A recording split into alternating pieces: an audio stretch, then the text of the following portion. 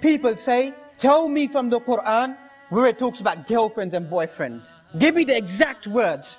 And I always say this about other things as well. People come up to me and say, tell me in the Quran where it says crack, cocaine, hashish, marijuana is forbidden. Wallahi ya Shaykh, you give me the exact word and I'll give it up in my life. I'll give it up. But the Quran doesn't address your terminologies, words of the street today. It doesn't talk about skunk and weed in the Quran.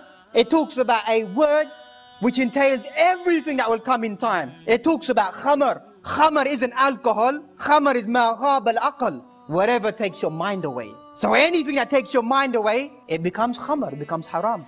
But for those people who want exactly girlfriend-boyfriend relationship, I'll tell you where it is in the Quran today.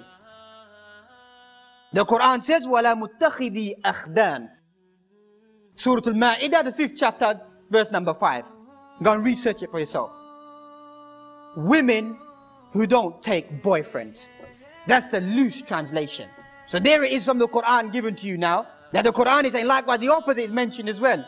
Men who don't take women as their girlfriends has been mentioned inside the Quran as well. When this is a common trend in this society, because they make us feel abnormal. They make us think that if you don't have a relationship, you're abnormal. That's our natural deen. That's a natural way for man. Manhood isn't to fornicate and commit adultery. Manhood is to restrain yourself and control yourself. That's real manhood in the Sharia. So these people are trying to promote in our society and Muslims as well. There's mafi haraj, there's no harm.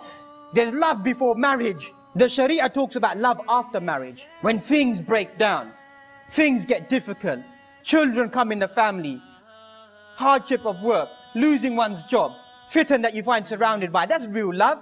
This shallow understanding of love. My man buys me a rose, rides me in his BM convertible, takes me here, takes me there. Where's your integrity? When real man, you find that the Quran preaches about that. الرِّجَالُ قَوَّامُونَ عَلَى النِّسَاءِ. Men are more dominant upon women because the word qawwama means to take care of the house. My man can't even wake up in the morning, you think he's a man.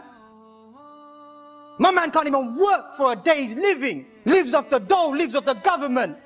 Robs people, is a crook. And then you think that he's a man? Real man is the one who takes care of his affairs, takes care of his house, takes care of his family, fends for them and looks after them.